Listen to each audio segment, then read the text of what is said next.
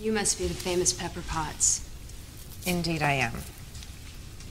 After all these years, Tony still has you picking up the dry cleaning. I do anything and everything that Mr. Sark requires, including occasionally taking out the trash. Will that be all?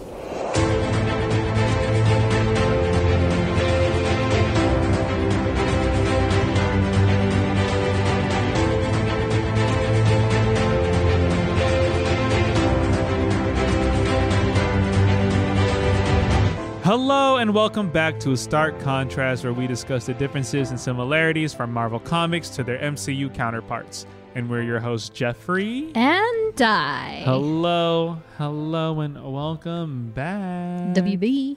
We are back. We're back. Yeah. What's up, Jeff? The same old. We're melting in California. The heat has definitely kicked up here. Yeah. In LA. Yep. I was dying today. I'll say that. I stepped outside and I was like, I thought I was burning.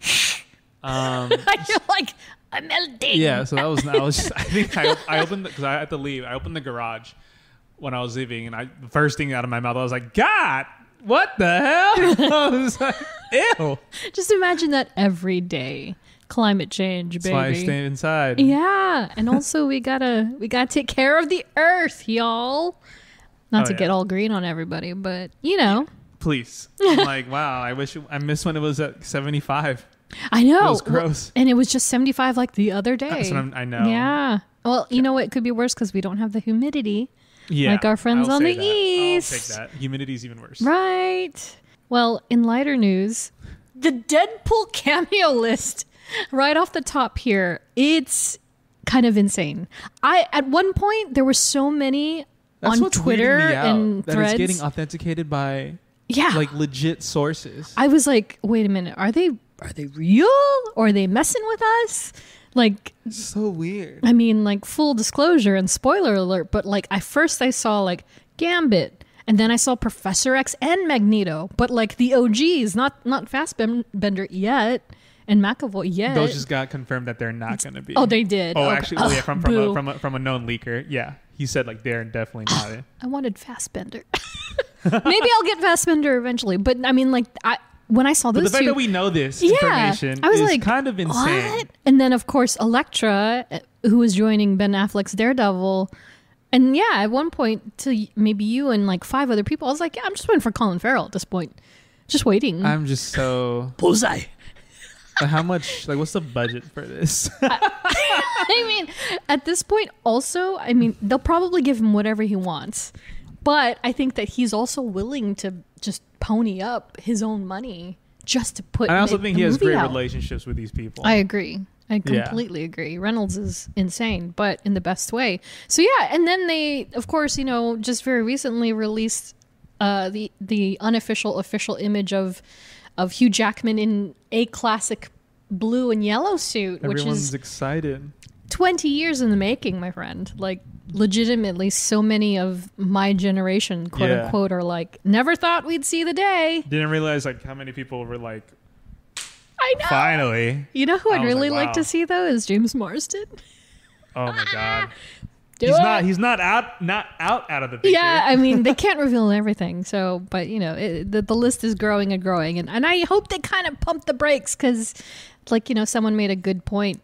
We didn't know about cameos until after the movies came out before, and now we're a year ahead. And like it's something I've noticed of like people just love now, like they want to know like the movie before they see the movie for some reason, like who's in it at least. I don't know, I feel like people, like, we become such a society of like the first to know immediacy, and it's like God, like I remember going to a movie and like you're kind of like, what?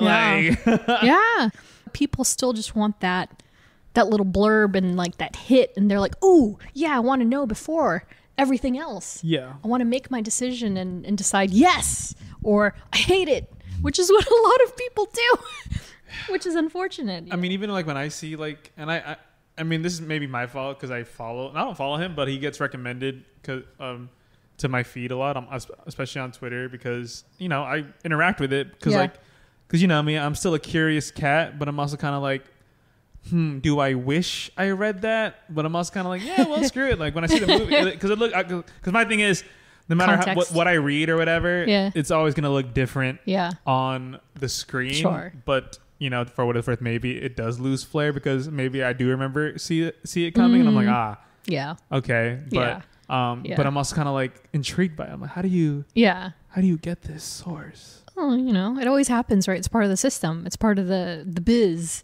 That like, are you an industry plant? They want to garner the interest or get feedback. Yeah, like, and you know, related to the topic, it's not unlike them leaking that test footage for Deadpool.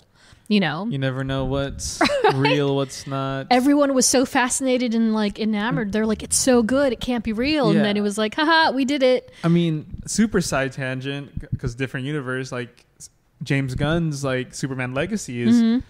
They're having Vanity Fair pieces on like who's getting casted as those official, and I'm like, damn, like why is that like a thing now? Like, I don't remember ever. Maybe you know, actually, well, yeah, like when Chris Hemsworth was announced as Thor, but it's like that's like a thing now. It's like that. Like you need to find out like who's playing what. Yeah, it's very interesting. Like you said, people just want to know. They want to get ahead of it, and it's just it's the whole cycle. Sometimes I wish it's unavoidable now. Yeah, sometimes I miss being just out of the loop. Analog. And it's just the evolution, right? Of technology and the internet and everything. There's just so much like info you have to take in. It's kind of overwhelming. Yeah. I literally had a moment this morning where, because the first thing I do in the morning, and this is probably horrible and the worst thing to do, I check my phone. And then I was making my coffee, and I just felt overwhelmed because because there's so much information. You tapped out already. Like on top of drinking my coffee. Yeah. I was just like overwhelmed with just information, whether it was like complex, like a movie thing, a music thing, and I was like, oh my god. Yeah. Trailers being like, there's trailers like. Yeah, they drop so early now. Yeah. Like, oh my god, I gotta watch every, and I'm like. Whoa. Yeah. I used to do that. I used to be the immediate phone person, and I was like, you know what? Can't do it. Because, I will get immediately tapped out, and I'll be like, man, now I got to do this for 9 more hours. Yeah, because it's like if I don't. For money. Well, because if I don't, like, do it, it's hard for me to get out of bed. My alarm went off this morning, and I was like, damn. I don't want to get up right now. No. But I know if I close my eyes, it's over. I'm out of there, and I need to work. Oh man, you got to get up and at 'em, friend. I know. In other news, so I saw Rogers. That's right. And people were asking for my review. And let's hear it. I don't think it's worth like a whole full-fledged episode, so I'll just mention it now. But yeah, it's fantastic. It's nothing like I expected it to be. It's definitely more than what we saw in Hawkeye, for instance. Like that song is clearly in the musical. Yes. It's so funny because it's exactly the same. The entire routine is exactly the same from soup to nuts. And so I thought it was going to be like a huge parody thing, but really it isn't. It's kind of taking a page out of the Aladdin musical if you have that context, right? Mm-hmm. And it's just taking all of the important moments in Steve Rogers' life and putting it in a musical form. Wow, that's crazy. It's very tasteful and very good. Like, dang. It's because on Hawkeye they portrayed it as like it was so cheesy and awful. But when you see this musical, it's legit. It's legit. I was like, I didn't think they could do it, and they did it, and it's quite marvelous. And I cry a few times. I've seen it twice, and I cried a few times because I don't know, something like I've said this before. Peggy Carter makes me cry. There's something about Peggy Carter, and she has like 2 songs in this musical. Oh my gosh. Yeah, and Bucky Barnes is in it. Like, there's all this contextualizing that they added. And then also extracted, because like how we were joking, like, oh, wouldn't it be funny if they put all the Avengers movies? They do, but in a sweeping suite that it kind of goes through it quick enough that you understand what's happening, but you don't need to see it replayed. That's crazy. Yeah, it's really fantastic. How long is it? Like 30 it's minutes? Only 30 minutes long, but it feels like it's so much longer in a good way. Oh my gosh. So definitely highly suggest it. There is a bit of tactic into getting into it if you want to have the full experience, and so I made a Twitter thread about it But long story short, there's a VIP experience you can get. You got to be there just as it opens. You have to be there before the rope drop, which is awful.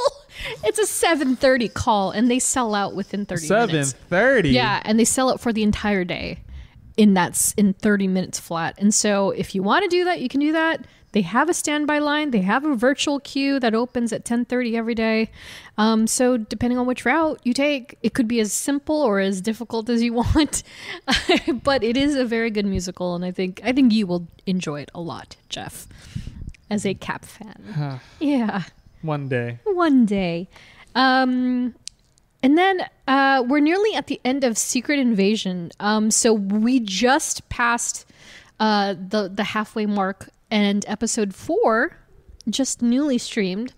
So, it goes without saying, on our next episode, which happens to be Mini Marvel number 10, we're going to just talk all about the season finale. So the season in its entirety. We'll just recap the entire thing. Yes. I know that we've very freshly and almost unintentionally, did character studies on both Rhodey and Nick. But what a great way to kind of tie it all together by doing a Secret Invasion mini. So we'll talk about it all then, and whatever else pops up during San Diego Comic-Con next week, which is also where insane. Dai will be. I can't believe it's already next week. Yeah, but it's going to be a very interesting scape because there will be no studios and we'll see what happens. But so the Marvel's Spider-Man, the Sony PlayStation game, does have a panel, so that's something. Yeah. I'll take it. And then in completely unrelated news, well, more or less, as Bucky Barnes here plays with his favorite ball like a maniac, we're officially on YouTube. So, we've kind of bit the bullet. We're doing the automated thing where RSS is creating these cool videos for us just as we publish all of our episodes. So we're slowly rolling out our entire catalog on there. If you're more of a YouTube person, please go check it out and subscribe if you'd like, or give a few likes. Play on it some in the background. Yeah. So that's there for you. And same handle as everywhere else, STRKCNTRST, or just look up a Stark Contrast. It should show up. And also we're on Threads, as well as streaming on Pandora and Sirius XM. If you guys use that sort of thing. Yeah, if you're into that kind of stuff. We're all on all those platforms. So even more content to digest or underdigest or overdigest. So that said, I guess we can roll into our official episode. We're not experts. We don't claim to be. We're just a couple of nerds nerding out. Yup. And in this particular character study, we will be examining Virginia Pepper Potts, known to many from the Iron Man lore. Woo! So, let's get it going. Created by Stan Lee, Robert Bernstein, and Don Heck, Pep made her first appearance in Tales of Suspense number 45, cover dated September 1963. Oh, wow. So she has come a very long way. Jeff, do you remember how much the 1960s comics go for? It's pretty early days. Early days. I want to go 12. Ooh! 12 cents. Yes! My time has arrived. Back in the game, baby. And so this, again, Tales of Suspense is not unlike Strange Tales, where they kind of put several stories of different characters together in one issue. And so Iron Man and his newfound company take the helm with this issue. And so you can see on this cover, they're very much highlighted, the two of them. And it is Pepper and it is Happy Hogan, funny enough. And they're being attacked by this new adversary being introduced named Jack Frost. That's 1963, baby. And so we'll discuss a little bit later, but it's so funny. I love the nostalgia, dude. This is why Silver Age is the best. So I scoured Short Box there is no graded copy of this on that particular selling platform. So it's all eBay this time around. And so the highest I found on eBay was a CGC 7.0. And this is kind of a surprising price point for Pepper because I feel like, I mean, maybe it's because Happy Hogan also made his debut in this issue. So it's a twofer. Okay. But a 7.0 goes for about $2,500.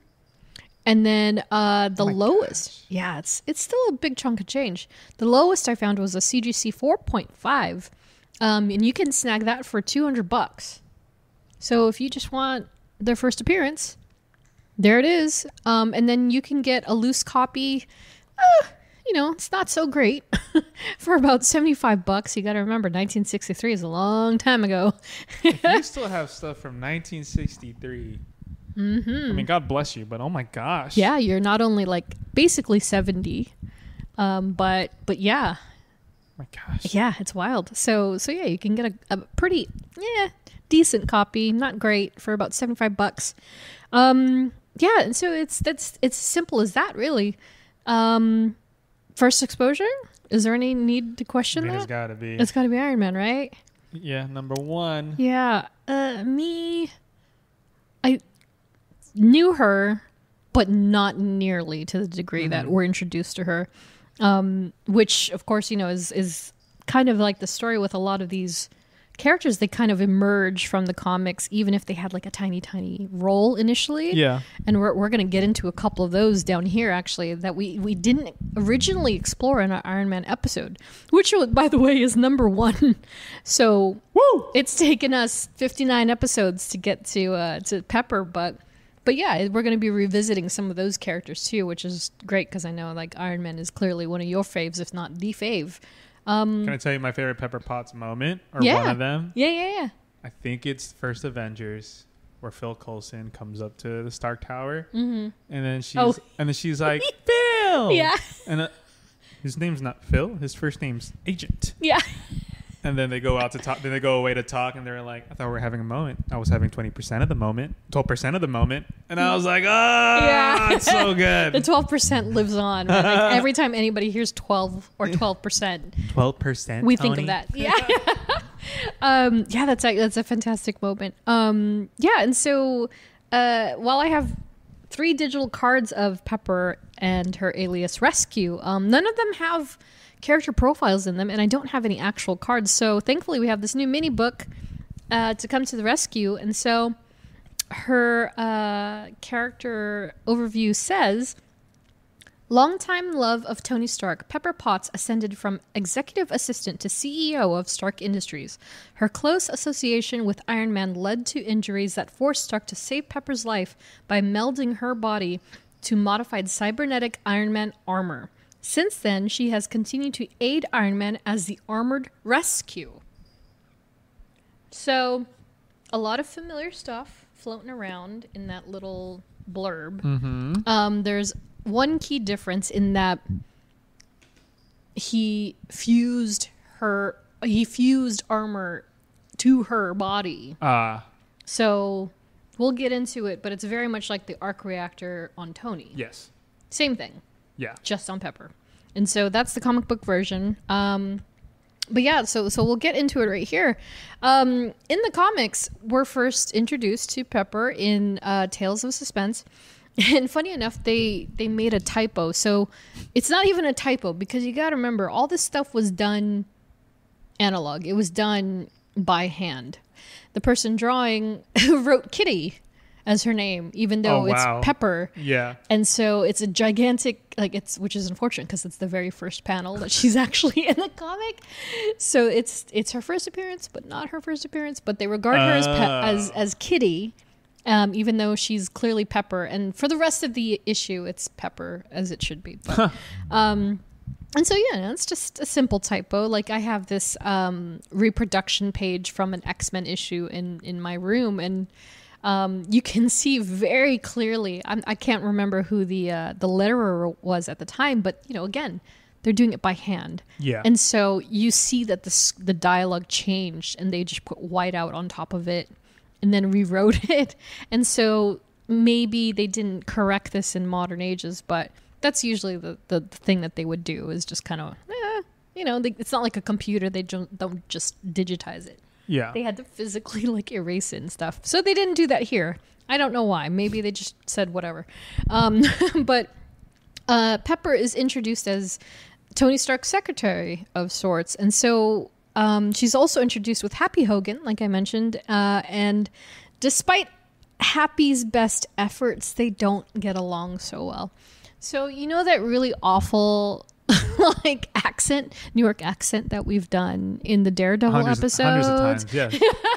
Yeah, so that is kind of tonally how Happy sounds in the comics, at least to me, from a reader's perspective, because he's very much like described as like a boxer, a former boxer. And I think they actually talk about that. I think they did in the movie. Yeah, that's number 2. Yeah, and because that's why he's got such a presence the way he does. Rule number 1: never take your eyes off. Yeah, because he has also that entire scene with Natasha. Yes. Or Natalie Rushman in the ring. And so every time I read these panels, I think of the accent, which is really awful.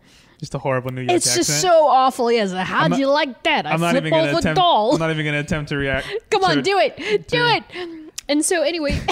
Hey. I know it's really bad. I got a picture. It's him, Stark. Who makes your ticker go thump, thump, right? Well, because I think, it's just like, how else would you do it? And so immediately, Happy is so bad. Is kind of attracted to Pepper. Uh-huh. And Pepper's like, you know what? No, I am destined to be the first or next Mrs. Tony Stark. Like she has aspirations for Stark. So it turns into an immediate love triangle. It's interesting because you don't really get like Pepper Pot. Oh, sorry. You don't really get Pepper Potts from the panel, right? It's kind of like she's kind of got brownish blonde hair. Just like a regular person. Yeah, but the whole Pepper idea is that she's peppered with freckles. And then they kind of amalgamated it later on with giving her red hair. She's fiery like a pepper. Redheads, man. Jeff's just shaking his head. Just too on the nose. It's very on the nose, yeah. So she's kind of one of those characters that I think took it with her along the way, right? Like they tried to make it a little better, and we'll talk about that eventually. But in this issue, it revolves around a doctor named Shapanka. I should have looked at Shapanka. You say Shaka Khan? Is it Shaka Khan? Shaka Khan. No, it's Dr. Shapanka. Okay. It's just weirder to actually say out loud. I've read it a million times, but he's a scientist who is essentially one of the many scientists that work for Stark Industries, and he's soon revealed to be stealing the information, the research, and he's outsourcing it, selling it to other buyers. And so when Tony realizes this, they go toe to toe, and things get a little ugly. It's later that Shapanka becomes an adversary to Stark, and he wants to get his revenge on both Tony Stark and Iron Man. And you got to remember, these are the days that they're two different... Separate people. Yes, they're separate people. Yes. So none of the characters know that he's both.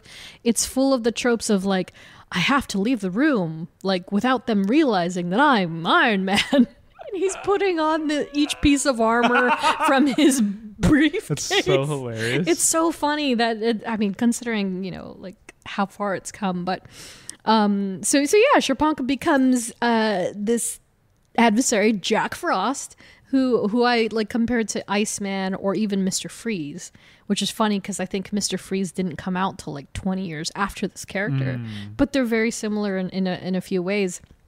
And so naturally, Iron Man, not Tony Stark, saves the day, and the three of them just kind of carry on in this trio sort of slapstick way throughout their entire classic tenure.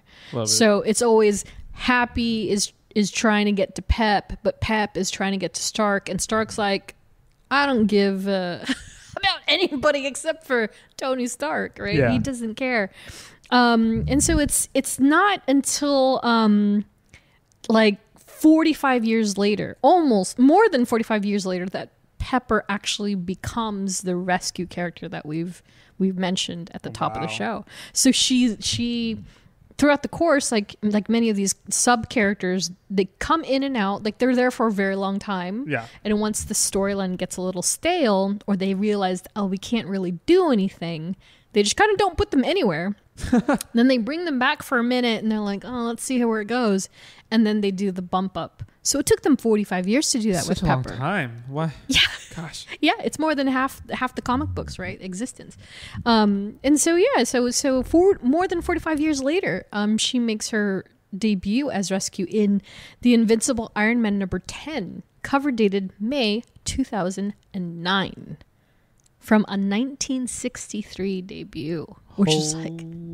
Oh my gosh. Wow, it took them the that timing long. of that. Wow. Yeah, exactly. And you've caught on to that date because when was Iron Man 1 released? 2008. So they were working on it, more than likely working on it concurrently with the film. And so they're like, well, Pepper Potts is going to be relevant again. What can we do? And also preparation for what happens to her in the third movie.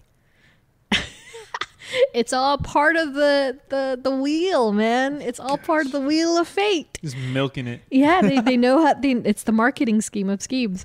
And thankfully, in this case, like many of the other characters, like, you know, Spider-Gwen is a great example that they've given them a glow up where she's no longer just the secretary that's being, you know, like pursued by the friend. Yeah. She's more than just a love interest. She's actually a heroine of her own.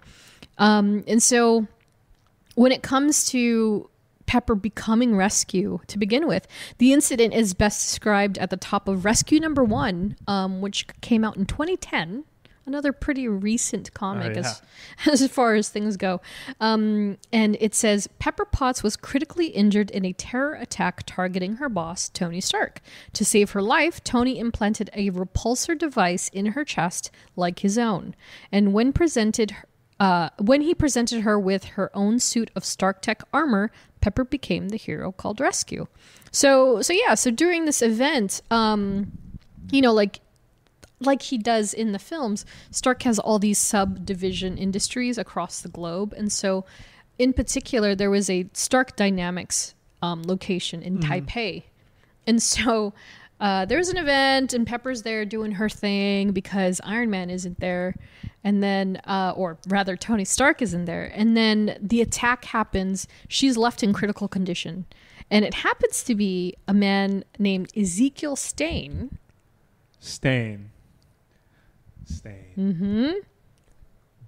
Okay, continue. Who is the son of Obadiah Stane. I was thinking Stone for some reason. No, Obadiah Stone.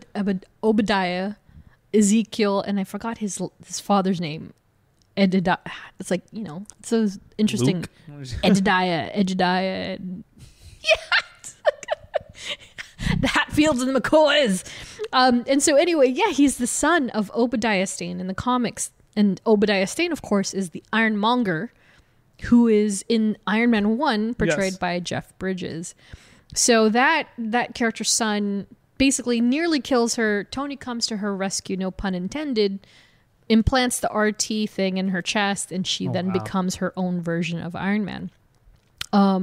So we'll get to that in a minute, but yes, Virginia Pepper Potts, portrayed by Gwyneth Paltrow. Woo! First seen in 2018's Iron Man, directed by 2008. What did I say? 2018. Oh my goodness. 2000. Because I'm looking at the next line. 2008's Iron Man, directed by Jon Favreau and Shane Black. Last seen. Can you believe it's already been 4 years since we've seen Pepper Potts? Avengers Endgame. 4 years. Really? It's been 4 years. Came out 2019. Yeah. Ew. Isn't that weird? That's a whole tenure of high school. It's gross. Wow. That seems a lot longer when you say it like gross. that. That's so crazy. But like time, right? Just like no pun intended with that. Nice. Yeah, right. I get the reference. Just like she's out here Thanosing it up. Man. And so, you know, of course, Pep appeared in phases 1 through 3 and is pretty much part of that starter roster of the MCU. Yep. As we officially know it. So yeah, like, shall we talk about Pep a bit? She first started as Stark's personal assistant. Yes. Then his unrequited love. Yes. Then business partner. Yes. Then CEO. Yes. Then eventually wife and partner. Exactly. So, heck yeah, girl. I mean, I'm glad she got, an arc, She's going from assistant, like you said, to 12% of the company to see fully running. Yeah. And ultimately encompassing her, with the suit in Endgame. Yeah. That was I was hyped when I saw that. I was like, whoa. Yeah, for sure. Let's go. Because also, like, knowing that version of the character and at least that era of the character. Yeah. When Iron Man 3 dropped, maybe this was originally a reason why I didn't love Iron Man 3. Because I was like, come on, man, you just gave her an arm thingy and that's it. Whereas I expected them to give her a suit. But of course, at the time, like the expectancy to see that. Yeah. Like, again, like we were saying at the top of the show, it's like it took me 20 years to get a yellow suited Wolverine. Like, I never anticipated her to actually get her suit. Yeah. Iron Man through. Right. After the safety protocol in Malibu, right? Yeah. Yeah. So everyone was probably, I don't know if I remember being like, ooh. Yeah. But then. Yeah. And then, the whole fake death thing. Sure. Yeah. And what's funny is that a lot of these notes that they hit in the storyline in the original Iron Man trilogy, they're all like subtle callbacks to things that do happen in the comics in a way. I would assume. But overall, Pepper is that character. She's the one cleaning up his messes. She's the one very elegantly speaking up for herself and also like kind of having a nervous breakdown in a funny way. Yeah. She's so similar to the comic book version, at least, canonically the one. Well, not even that. Yeah. Like, I guess back in the past and also the modernization version, because of course they've changed her to be a little more like the Gwyneth Paltrow version, right? But yeah, like the way that the character kind of has this almost perfect beginning and quote unquote ending is, I think, something that's pretty rare in especially for MCU. Like a very side character. Yeah, I agree. So yeah, it's really nice. Yeah, for sure. And so I moved aesthetic up. This is not unlike our Nick Fury episode where it's kind of important to actually talk about the visualization of the character. And so on our doc, Jeff, you can see I put, this another marvelous composition from Accurate MCU where you can see Gwyneth next to the comic book version. And yeah, it's pretty spot on, for what it is, because, they went with a very natural look for the character in the MCU. She is technically like a strawberry blonde, strawberry blonde. That's a good one. Yeah. A natural, redhead, if you will. And in the modernization of the character, she's very business suited. And then when it comes to Rescue, we're going to talk a bit about Rescue in just a second, but the Rescue armor was initially aesthetically similar to Iron Man. So we never see that. Maybe there's an Easter egg. I don't believe there is, but her suit used to be red and yellow in the comics, like this other picture over here. But of course, they modified it when Endgame came out, and they made and introduced this blue and silver, which I think is pretty solid. I liked it. I love the blue and silver. Well, just because obviously it's like in contrast to Tony. Yeah, exactly. Yeah, I agree. And so, so from that, we'll just jump into powers and paraphernalia. So she technically has no power. She is, once again, one of these humanoid characters, as rare as that is in the Marvel Universe. But, we've also encountered so many enhanced super beings. Pep is definitely one of the prominent characters that has no powers, but she does have the suit. So, like, we previously mentioned, she's got the help of the repulsor tech. So, again, it's kind of like an arc reactor. And then her suit is empowered with certain specifications that are not unlike Tony's, of course. It allows her to have she's empowered with energy emanation, electrical field detection, magnetic force fields, enhanced senses and strength, as well as regenerative durability and superhuman strength when she is rescued. Wow. And so in the MCU, of course, they changed that a tiny bit, especially again with Iron Man 3, which the more that we talk about Iron Man 3, I'm like, it is a catalyst for a lot of things that happen after that film. Yeah. And so, in particular, Pep was laced with the extremists. So, which I added an asterisk real quick. Spoiler alert about extremists. If you have not seen Secret Invasion episode 4, our girl Gaia has taken it, been laced with it. She put herself through the trials. Yeah, she has injected herself with extremists. You know what I will say though? They kind of like, what's that word? That they kind of like ignored that Pepper has the extremist thing inside of her. She doesn't anymore. She doesn't anymore. No, like Tony, I think if you rewatch it at the end of the film or near the end of the film, like Tony concocted whatever he had to do. Oh, did he? To take it away. To take it out of her. Iron Man 3? Yes. And so that's I need to rewatch Iron Man 3. Yeah. And so Extremis itself, it's an enhanced nanotech-based genetic manipulation serum in the MCU created by Maya Hansen and Dr. Aldrich Killian in Iron Man 3. And so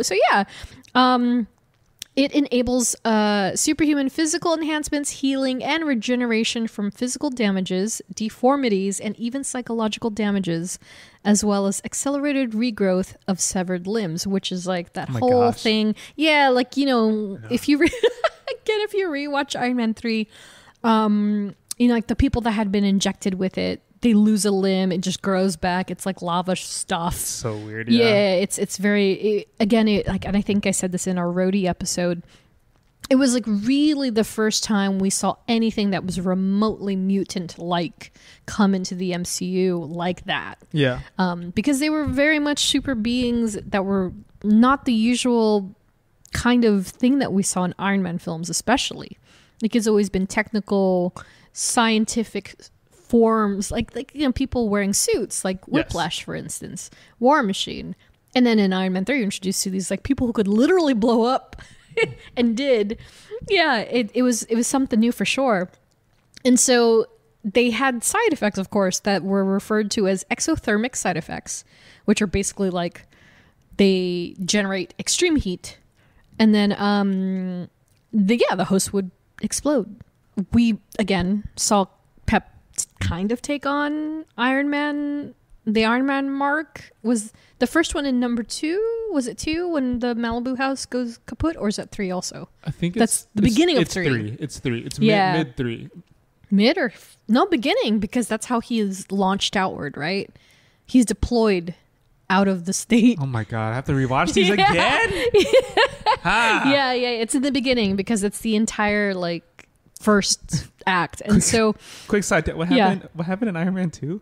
Iron Man 2 was when Whiplash was introduced. Whiplash. Ivan. Yes. Yeah. Okay. And then that's when we actually met Don Cheadle for the first time. Okay, so then Iron Man 3, I think the Malibu house is for sure. Yeah, because that's like the entire. Yeah. Which is Alicia Keys' house, or her last house. She owned that house. The more you know. Right. Like, dang, girl.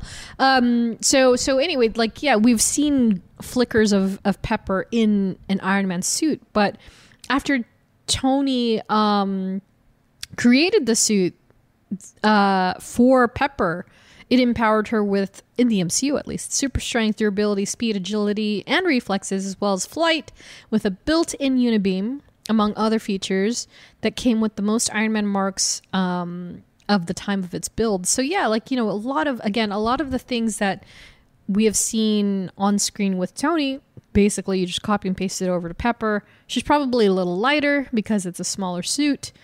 It has less functionality in some aspects, and it's not like War Machine where he's got like a tank on his back.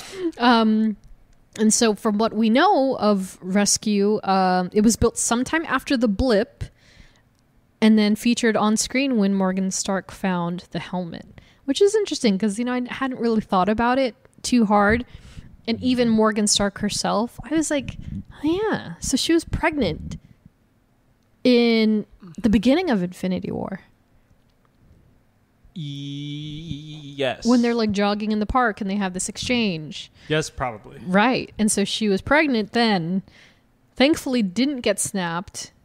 Both of them didn't, yeah. Yeah, thankfully both of them, yeah. And then we're introduced to Rescue and Morgan at the same time, which is pretty nice.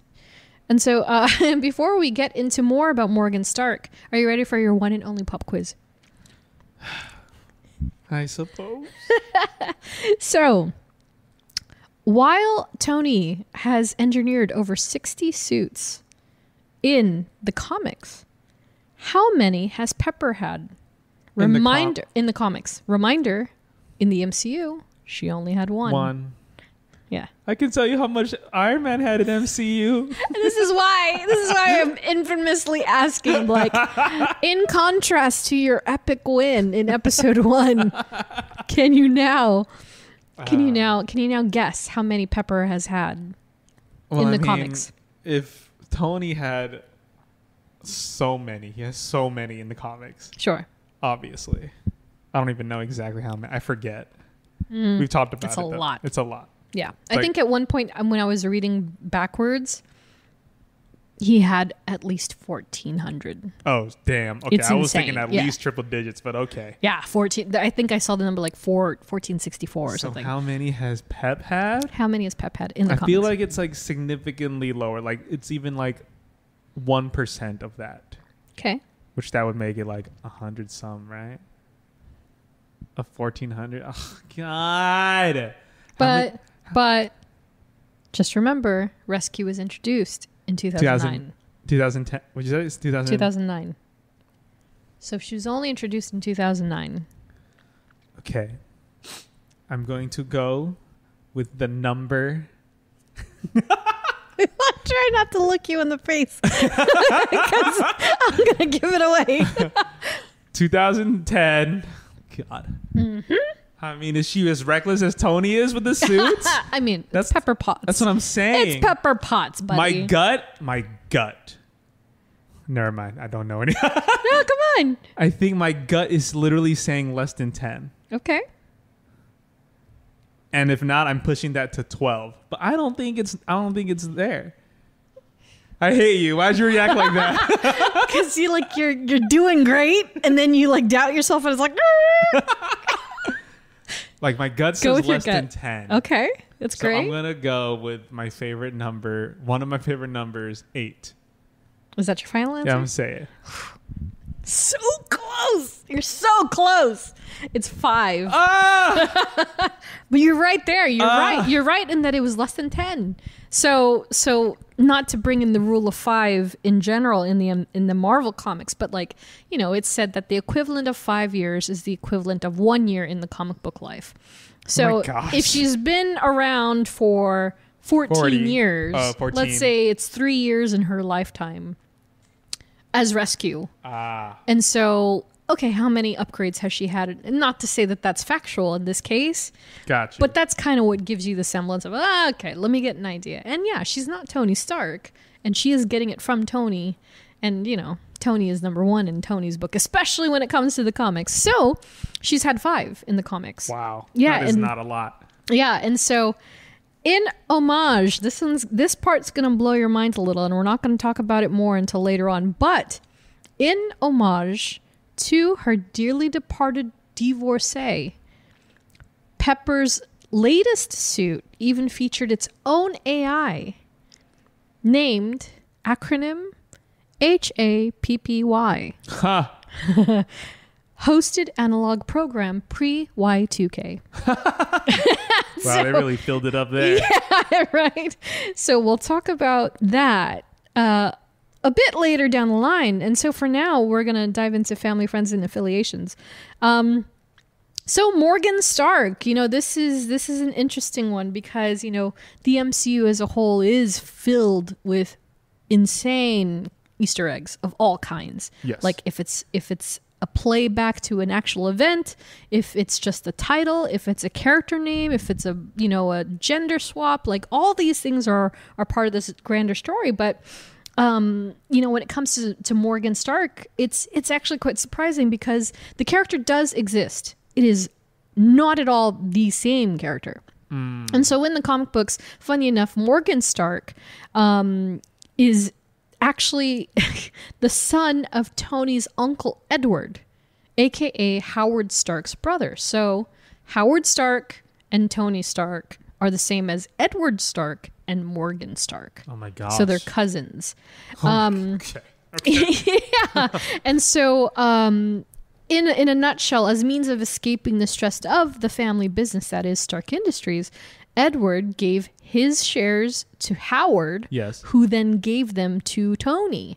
And so as a result, Morgan was like, man, I got gypped. How come I didn't get a chance? And so that basically cements his role as an adversary of Tony's. And so, yeah, there's some bad family blood going on. Yeah, and so it is a distant departure from the Morgan Stark we're introduced to in the Avengers games, of course, portrayed as a child by Lexi Rabe, and then as an adult in a deleted scene by Catherine Langford, who I love. And so I'm kind of like, oh, man, because I doubt she'll come back for anything. Like, that was it, at least for her, for Catherine. But yeah, I am curious why they decided to take that name on. Maybe they just wanted to make it a better thing, or like Morgan being sort of like a gender fluid name too. Yeah. It's very, very modern. So maybe it's as simple as that. But of course, the character was first, last, and seen in 28. And see, I wrote 2018 in this one. So is it 2018 or 2019 that Endgame came out? Either way, it's a long time already. 2019 for sure. Directed by the Russo brothers. Yeah, and so do you think we'll ever see Morgan Stark again? No, right? That's why we have Ironheart, because we got Ironheart now. Yeah. Sometimes you just gotta let things go. Gotta let it go. And so someone we've discussed very recently, James Rhodey Rhodes. And so surprisingly enough, I would say comparatively, there's not much of a difference between the comic book and the MCU dynamic. Yeah. They have these occasional run-ins, they have joint missions, but nothing super outstanding. They don't severely impact one each other's like stories. Yeah. At all in the comics. Of course, Rhodey portrayed by Don Cheadle, and most recently seen in Secret Wars. Secret Invasion, sorry. And like I said, woo, spoiler alert, I should have bought a lotto ticket because he's a Skrull. Like I said, I swear to God, I've been saying this for years. 4 years! But I don't even know why. You know what I mean? Like, I don't know why. I just got the vibe that, like, he's not... Like, wouldn't that be messed up if they're like, oh yeah, like after Iron Man 2, he just... Trust your gut. Right? I think my thing is, I think he's a Skrull. It's after Endgame. Yeah. So maybe after the Iron Man, the War Machine. Yeah, the Rhodes we saw in Falcon Winter Soldier. Yeah. Might be a Skrull. Yeah. That's the general consensus. I know that. Say that again. That's the general consensus, is that it's around that timeline. I think that rubs people the wrong way, just because of that conversation that he has with Sam. So they're like, oh, so it's all just, and it's like, it's not that it's fake. It's just that it was probably a genuine conversation, but it was just like. And it could also be after that moment. Like, it doesn't have to be very exactly when Falcon and Winter Soldier started. It could be somewhere down that line. Yeah. As that's all going down with the rebels and Walker, somewhere in that mess could have been the exchange or the swap out, I mean, we're going to find out sooner or later how that came to be. I know. And, of course, not to veer off into Secret Invasion land, but I think that's why they do take the beats of conversation that they do in this series already, right?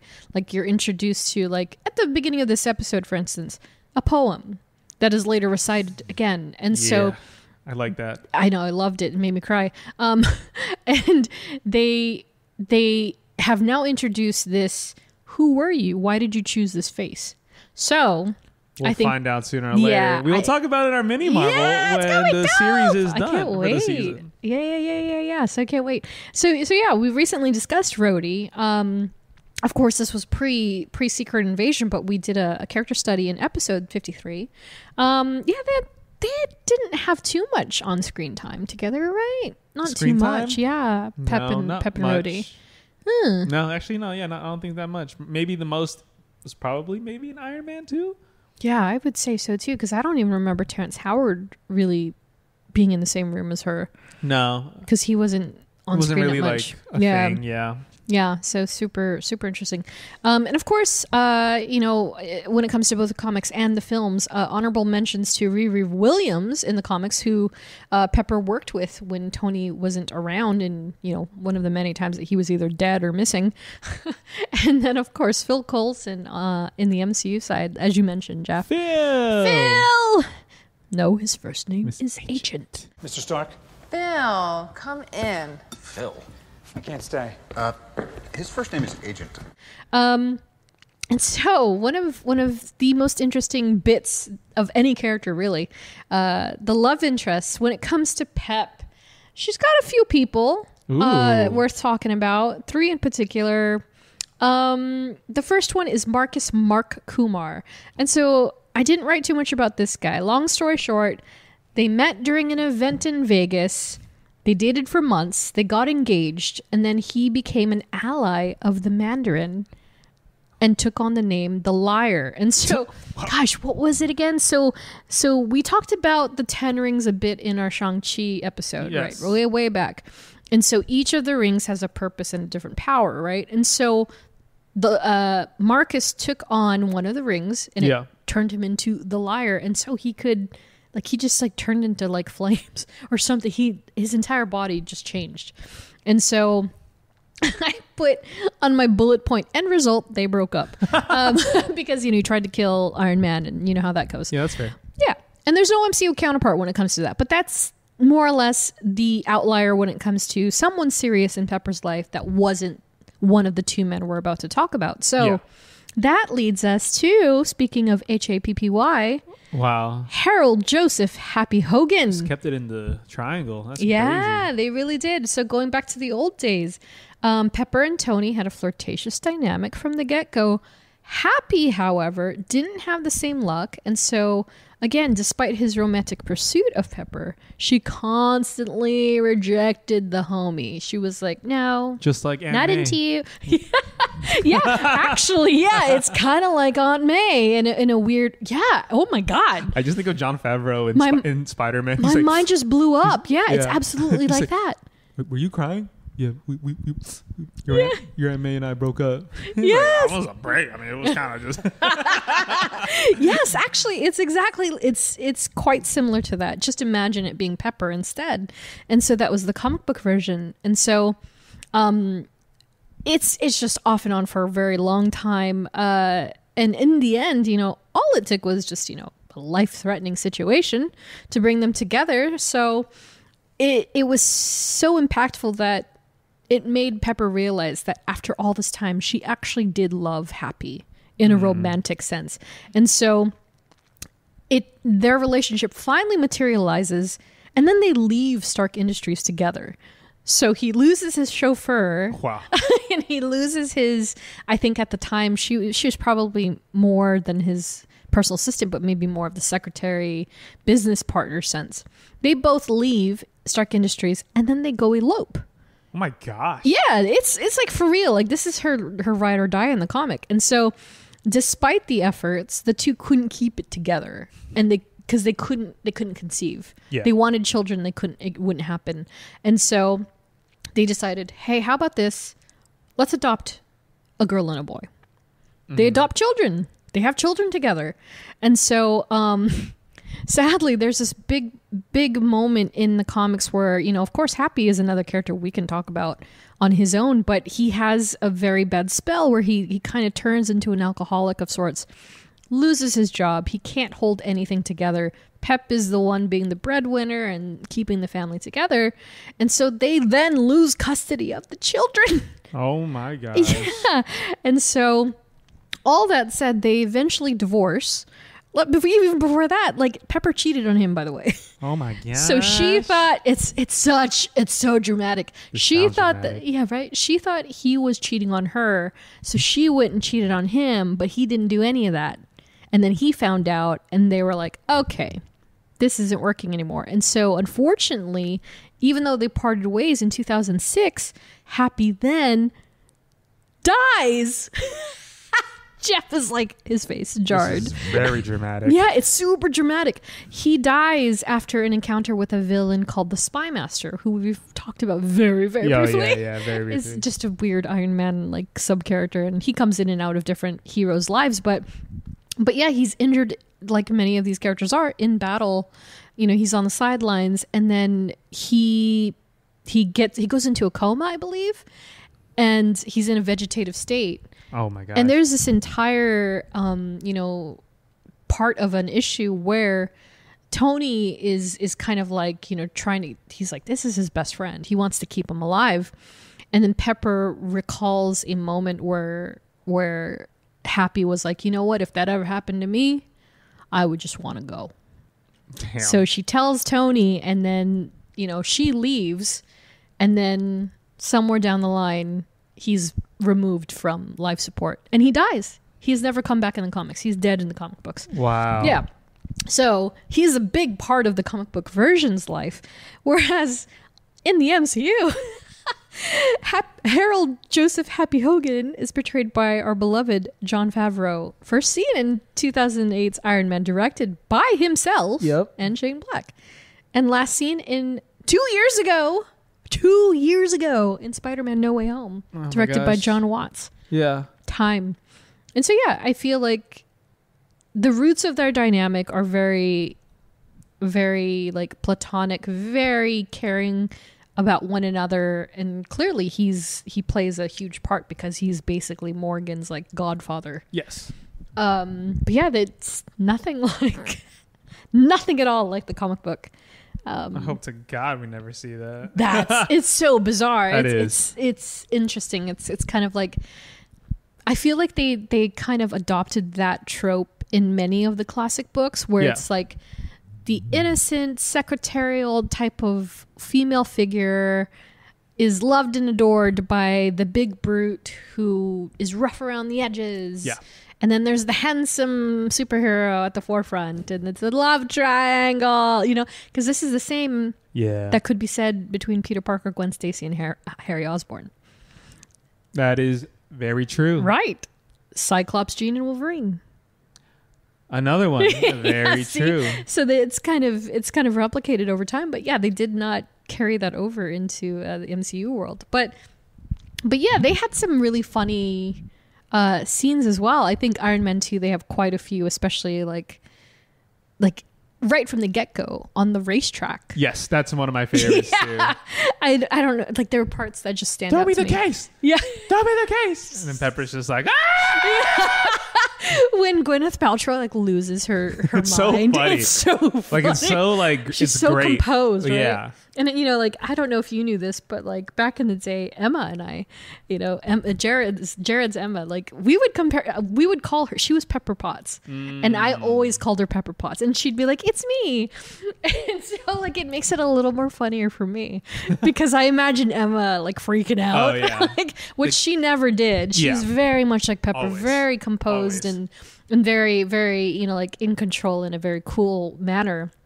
And so to see Pep flipping out the way she does in Iron Man 2 and what other, like in Iron Man 1, for instance, when she's pulling the wire from his chest in that incredible, I just heard my favorite line from that. He's like, all right, so you're gonna see a silver wire. Whatever you do, don't pull the wire. But, oh, what's happening now? What's happening now? Oh, nothing. I'm just gonna go into cardiac arrest. It's fine.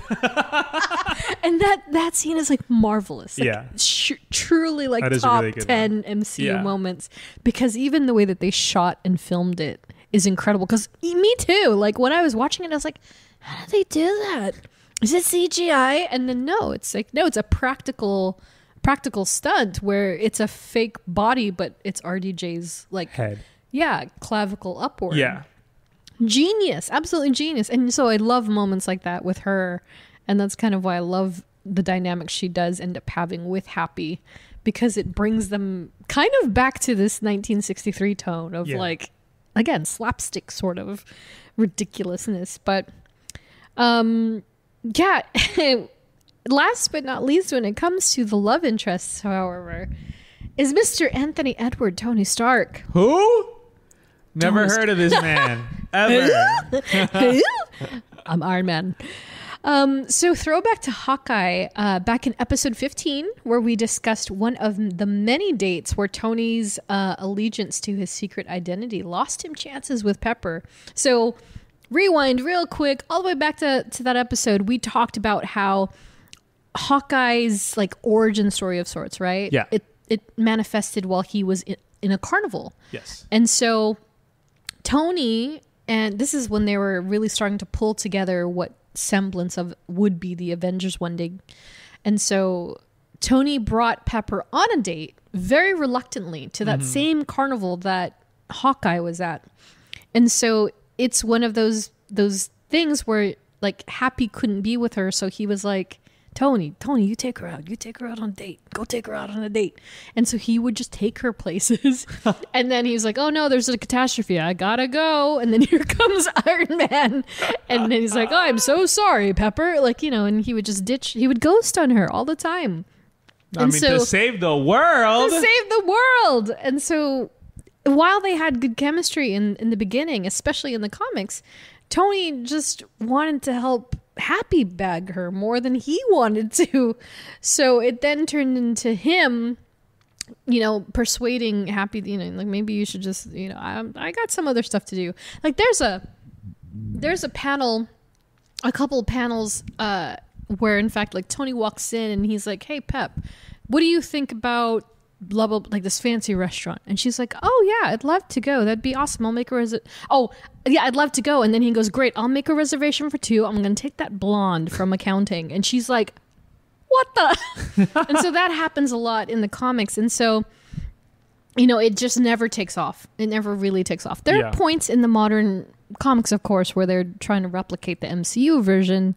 They do have moments. Pepperoni is a thing. You've heard this, right? Pepperoni with Hawaii. You mentioned it. Yeah, I think you have. It's their ship named Jeff. Pepperoni with Hawaii. So it does happen. It happens at points, but it just never goes beyond that. It never goes beyond something like they've just been with each other for so long that they understand each other, but there's nothing. It's not nearly as impactful on her as Happy is. So it just it stays there. It doesn't go any further. And like many of his closest confidants, Stark named one of his AI programs after Pep, the PEPPER, which stands for there's actually no reveal of what it means. I was gonna say I scoured. What are we doing here? I scoured. Like, what does PEPPER? Like, too many P's. I don't know. I know. It's probably like practical engineering, psychology, and forensics is an F. They're just like, oh, we gotta use her as an acronym, but we don't know what it means. Party enhancement replicatory rescue or something. I'm sure rescue is the R, but I don't. There's nothing.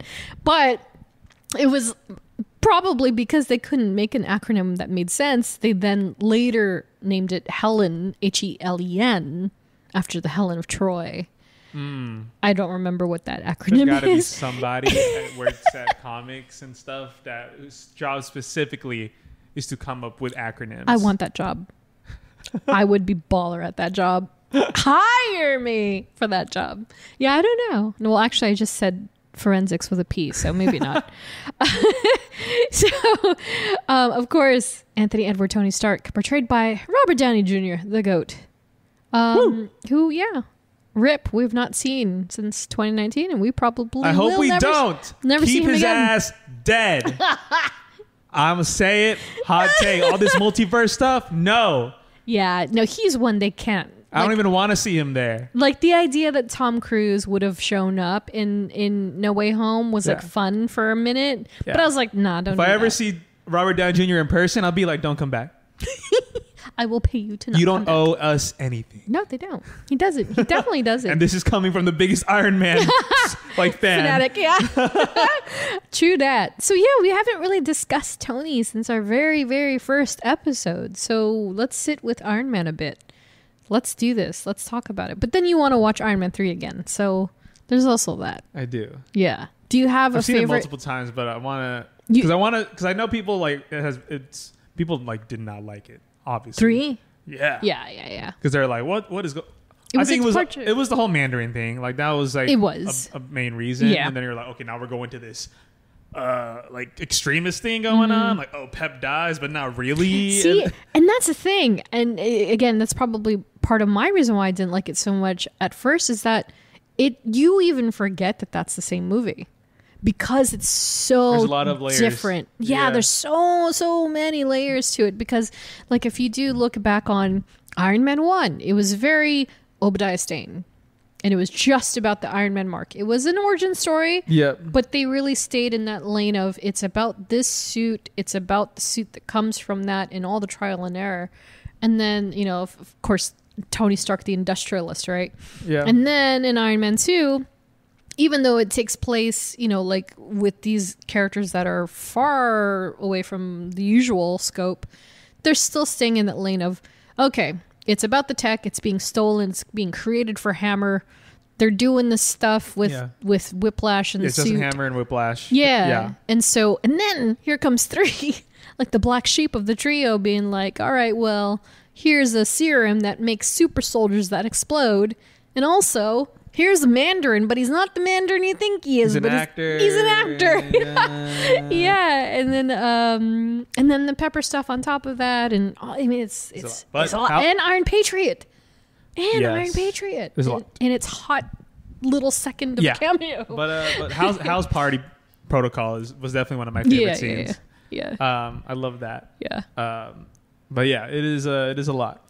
It's a lot. But if you rewatch these movies like years later, you're kind of like, oh well, it wasn't horrible. No, that's what I said about. For sure. That's what I said about Thor: Dark World. Yeah, and Ultron. Funny side story: I went to my friend Nick's house. Yeah.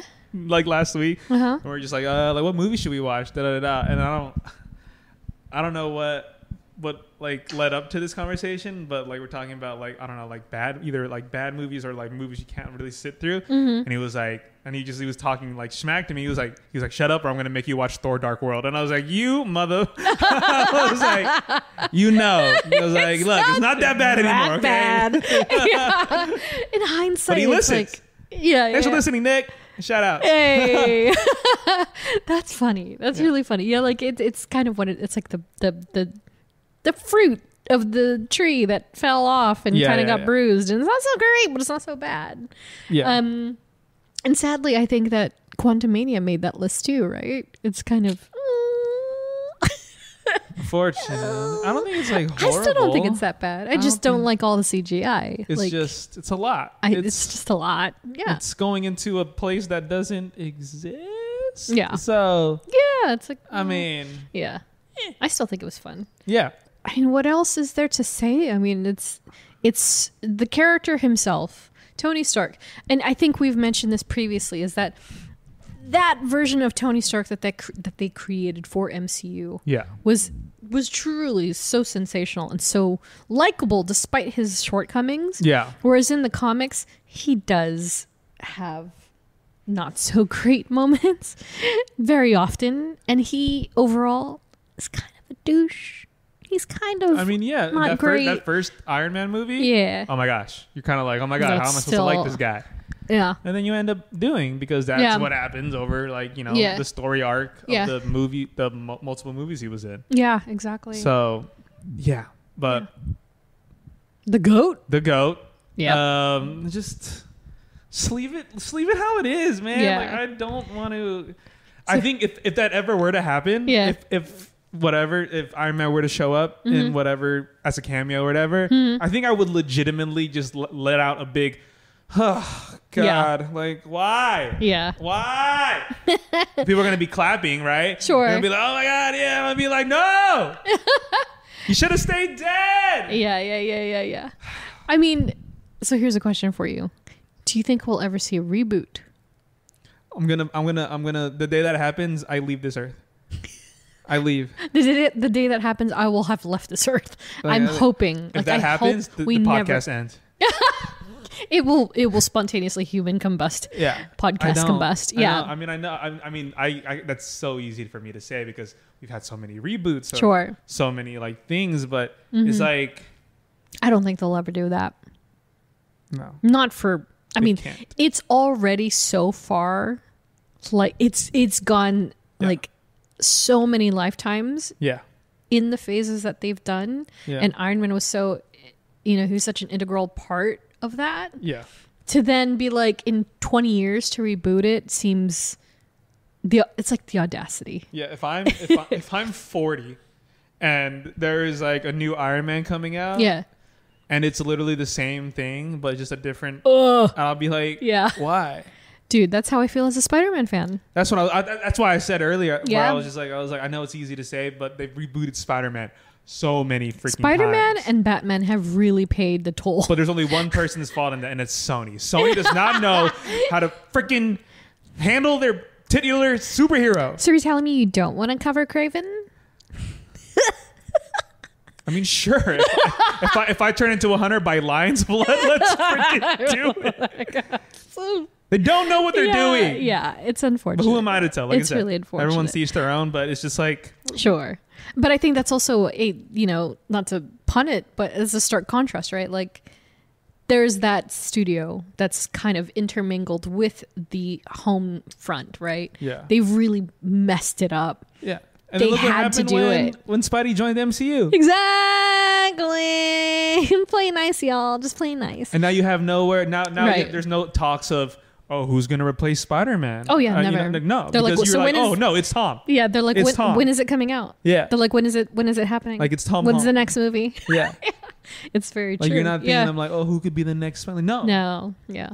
And I think that's also why that's the beauty of it working in Tony's favor and his periphery of characters is because it's so well done from the get, they don't need to rewind. Yeah. So, we won. Here's a super side tangent question. Yes. When do you think Spider-Man is done in movies? Bruh. I don't know. I don't think that's a good question because it's like he's so... You always feel like he can never just go away. No, I don't think Not he will. like Iron Man. Like Iron Man is okay. Like RDJ did his run. Sure. No one could ever touch Iron Man and Tony Stark. Yeah. But now you're like, can Peter Parker Spider-Man ever be just like God, man, done off screen? I don't think so. I mean, he's died in one movie. Yeah, I don't think so. Into the Spider-Verse, like that was okay, cool. And Miles Morales, like, it's like when you move on from a different version of that character, like from Steve to Sam, like cool, like but to like have another version of that character, I don't know, man. Especially because of movies like Into the Spider-Verse and Across the Spider-Verse, right? They and the multiverse for that matter. They've really introduced the idea and concept of it. They're normalizing that concept and idea. Yeah. And so now, whereas before they used to have to make excuses like, oh, Tobey Maguire isn't coming back because blah, blah, blah, blah. Yeah. Then they had to make an excuse. Oh, well, Andrew Garfield's not coming back because, in the second movie didn't do so great, blah, blah, blah, blah. And then it turned into now it's Tom Holland and he's done 3 movies plus the 2 that aren't his or 3, whatever it is. Yeah. He's already at his cap, so to speak, right? He's already met the maximum he is required to do. Yeah. Here on out, it's either they just renew his contract, he signs a baller contract where he makes even more money than he can deal with. But where does he go from there? And so they could just, he's teased it, like, who's he going to pass the torch to? And yes, now it can be a Miles Morales. It can be a Miguel O'Hara. It can be a Penny Parker. And people are going to be like, dope, but they are going to be like, where's Peter Parker? They're always going to look for Peter Parker. Just kill him. Kill him. And then they'll be like, well, where's the other one? Kill him. We'll get another one. Kill him. Wilson Fisk kills Spider-Man. Well, they did in Gwen's verse. So, I mean, he dies in many universes. He dies in many of them. Make it happen in MCU where he dies by Wilson Fisk. They just have to bring a Spider-Sona up to that level Look, Jamie Foxx Electro thought he'd be black. There's a black Spider-Man roaming around. God, that line is so good too. Yeah, so I think that's all that they have to do. But you know how people are; they're gonna immediately be like, "Okay, so does that mean Toby can come back?" No. Does that pass the torch? Don't reboot the same person. Toby is nearly 50 years old. He doesn't want to do that again. Maybe a cameo again, but he doesn't want to do a full movie. His back hurts. Okay. Yeah, you gotta leave him alone. He hurt his back riding Seabiscuit. Come on. And then Andrew, of course, like I would love to see Andrew again because he's amazing. He's moved on. No pun intended, but he's moved on. Like let them live. Tom doesn't even want to act. He took a break. I know, poor Tom. Oh, but yeah, I don't know.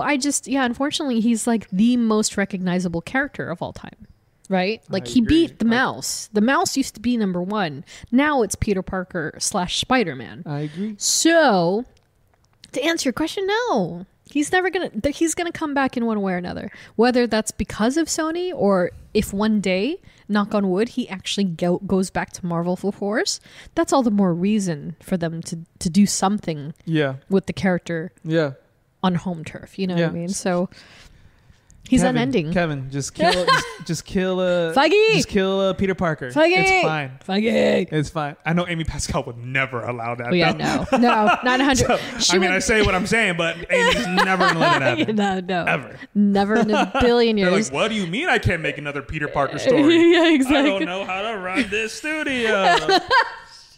Sorry, that was very spiteful. I love it.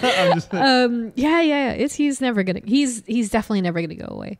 And I think the same could be said for Batman.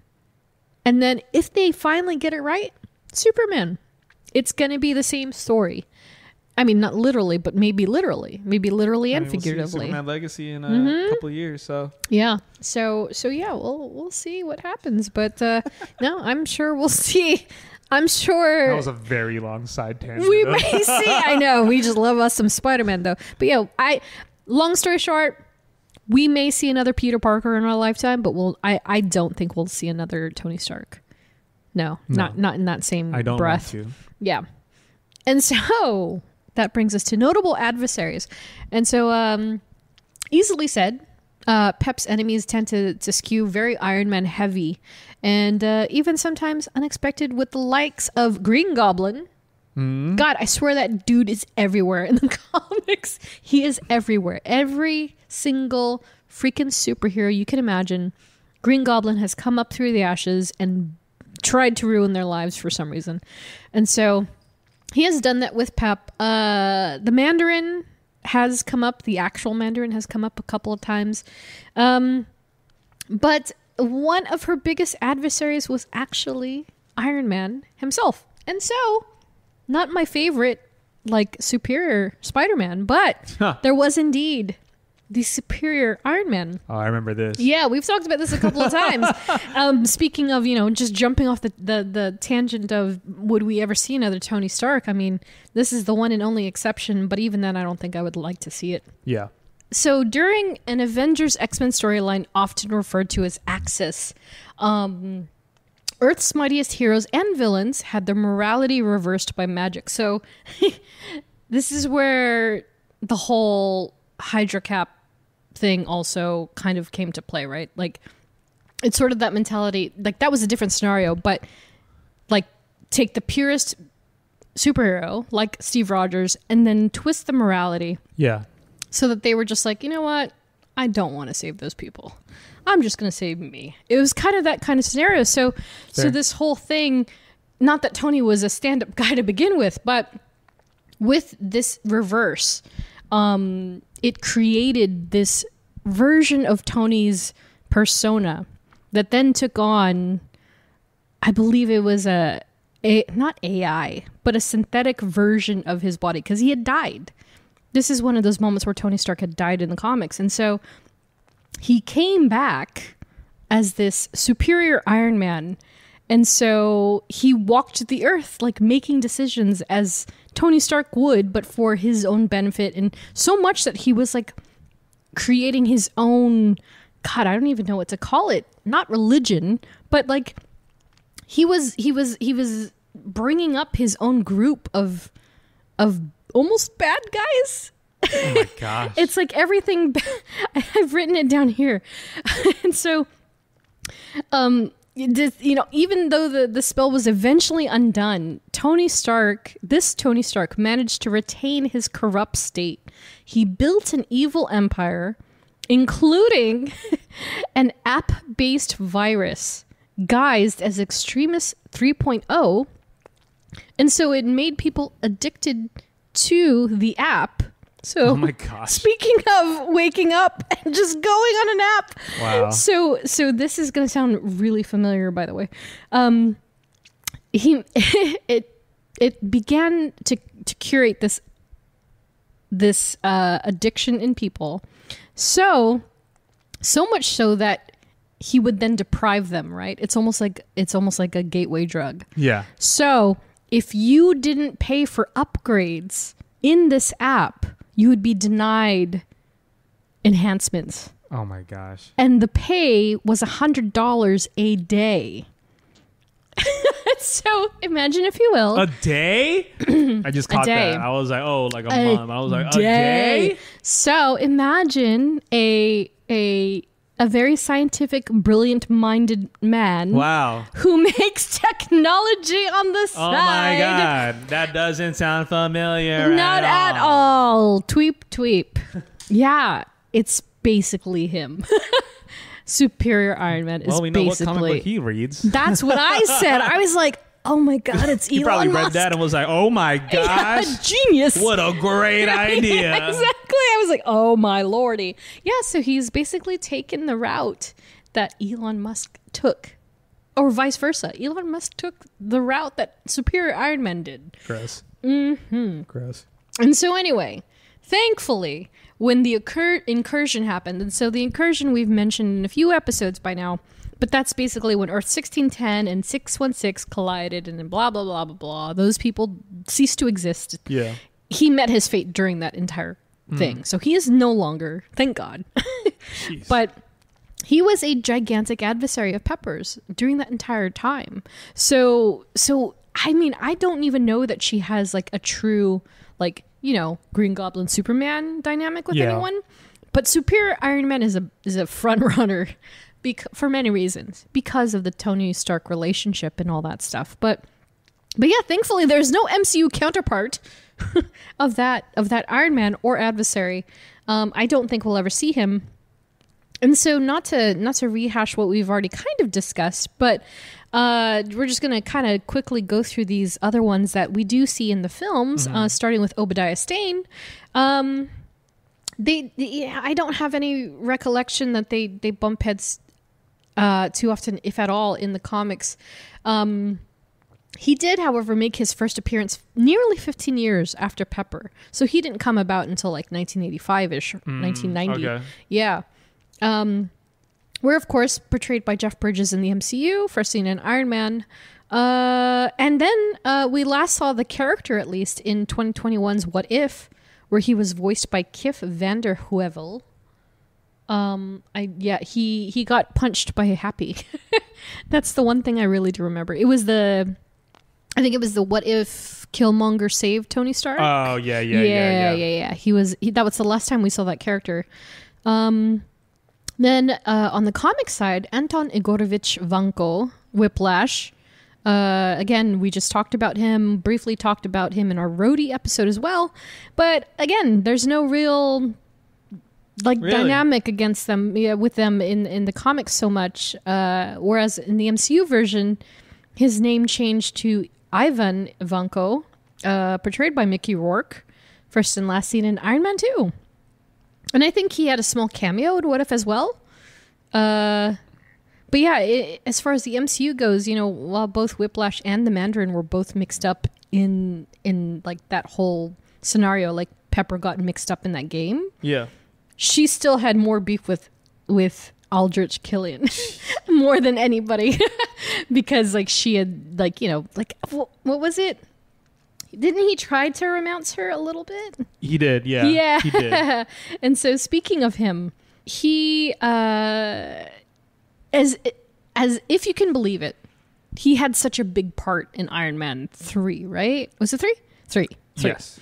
He had such a big part in that film But if you can believe it, he only apparently had one appearance in the comics. Oh my gosh. One. Wow. Yeah, and so similar to the film, Aldrich developed Extremis with Maya, so that is consistent between the comics and the film. Theirs was more of a super soldier formula, whereas I think they kind of skirted around it in Iron Man 3. Yeah. But not 100% the same. And so yeah, he didn't play a huge part in the comics aside doing that. Nor was he even associated with Stark the way that it played out in the films. But Maya, what was her name? Maya Hansen, she actually did play quite a role in the comics. We're not going to talk about her because she and Pepper didn't really have that much to do. But yeah, you know, it's kind of interesting how that played out. So of course, Aldrich Killian, portrayed by Guy Pearce, first and last seen in 2013's Iron Man 3. 2013. It's been 10 years. Oh my gosh. Directed by Shane Black. And so, yeah, a blast from the past who took Extremis to new heights with his foundation, AIM, another favorite acronym, Advanced Idea Mechanics. That's another name we've heard bounced around. Just dropped in there. Nothing crazy. Loki, WandaVision. Yeah. Yeah, and so, it was interesting. So he was that nerd that wanted to tell Stark his ideas, and then blew him off. He got blown off. Then he comes back. Typical arc villain arc. Well, it's very similar to also speaking of Jamie Foxx. It's a lot like Electro too. He's kind of that nerdy, unbearable scientific type. And so he in the film he worked with Tony's ex Maya Hansen. And so in the comics, they're just, I don't know if they actually had a romantic relationship, but they were college friends, Tony and Maya. Whereas in the film, they were kind of like a one-nighter at New Year's Eve or whatever it was. And so she's portrayed by Rebecca Hall. And then Aldrich killed her cold. Just shot her, from what I remember. Cheese. And so I think he and Pepper had more of the three villains as far as Iron Man is concerned. I feel like they had the most intermingling, but she still hasn't had one direct villain, right? Aside, of course, Thanos, who gets an honorable mention for all the right reasons. Oh yeah, he's a villain to everybody. Yeah, exactly. And of course, the emergence and homage to A-Force by proxy, which is never anything shy of awesome. And so when it comes to other versions and in other media, there have been around 8 animated versions of Pepper in Marvel pop culture, as well as 12 appearances in video games. I didn't even realize that. Wow, that's a good amount. That's a lot, yeah. And that's just in English. That's not including different, versions of her. But we're just going to concentrate on a single variant that stands out among them, especially with modern day fans. And that's the Pepper of Earth 32938, which is, of course, What If? And so, just quick recap. She was only featured in 2 episodes. More so in the What If Killmonger Rescued Tony Stark episode, where she's voiced by Beth Hoyt. And I think she died?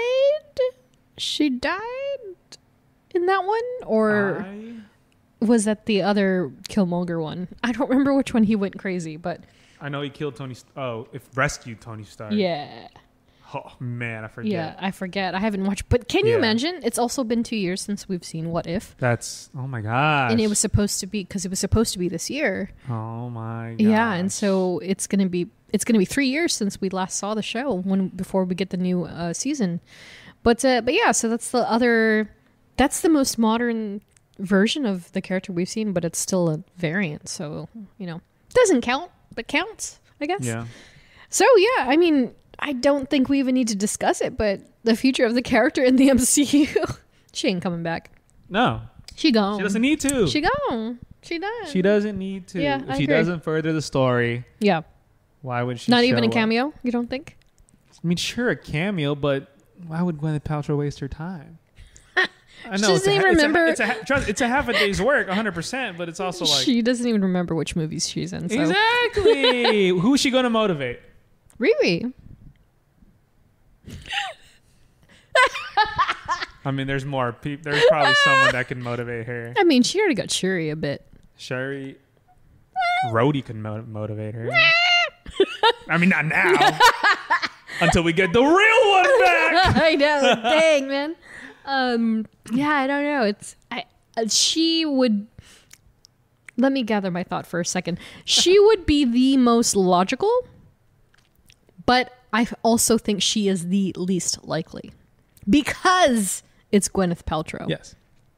But yes. That would be the only instance that I would expect to see her. I don't think she has enough motive to someone. The only person I think personally, like not even being an Iron Man or whatever. Yeah.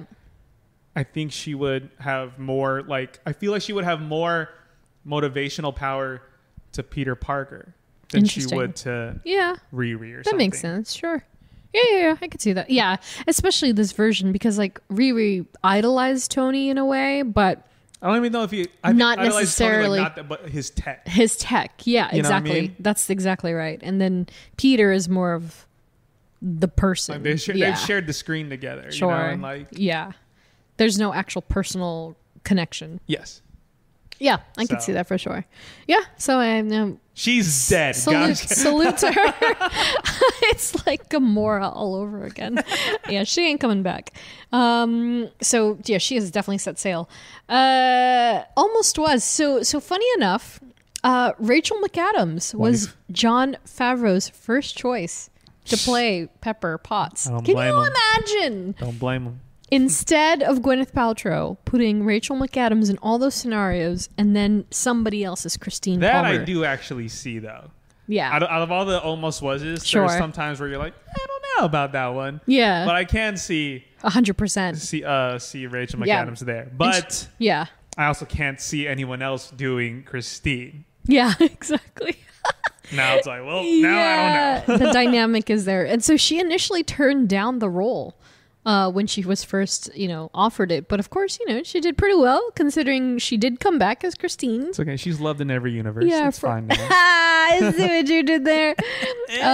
In Doctor Strange, but of course, we've discussed this before. We don't think we'll see her again either.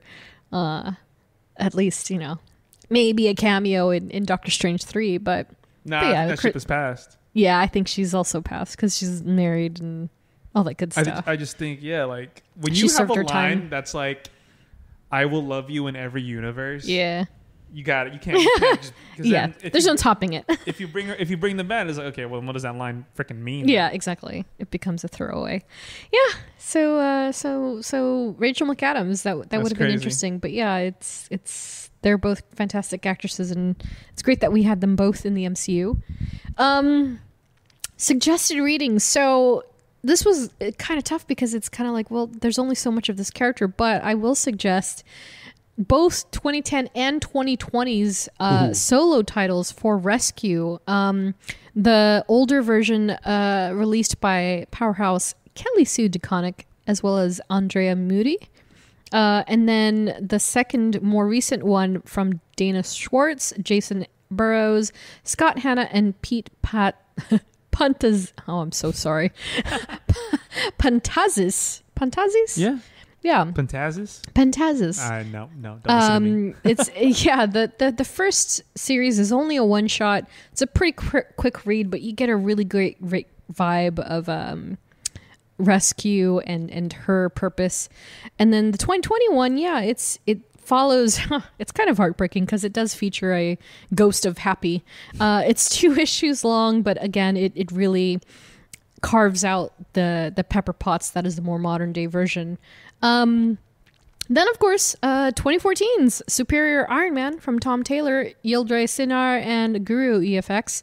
And last but not least, honorable mentions for not only the classic Iron Man issues, especially Tales of Suspense, but Iron Man Volume 5. And so that's kind of where we see more of the Pepper and Tony that a lot more people may be familiar with as far as the dynamic goes. But yeah, some reads for you guys. And that's it. that's the end of the show. Oh my gosh, Pepper Potts. Pepper Potts. So thanks for listening, guys. Next episode. So yeah, as we mentioned with Secret Invasion, the finale is right around the corner. So we're going to focus and fully discuss that series in our next mini Marvel, as well as any post-SDCC Marvel-related news that pops up. Woo! We are Groot salute to Joe, Liz, Ashley, Andrew, Eve, Laura, Andrea, Robin, Ed, Katie, Melanie, Nats, Jenny, Ariel, Claire, Sherry, and the Arachnerd. Follow us on social at STRKCNTRST. And if you like what you hear, review, rate, and subscribe. Nice. Yeah. Once again, thanks for listening, y'all. We will catch you in the next one. See you later. Bye. Bye. Tony, look at me. We're going to be okay.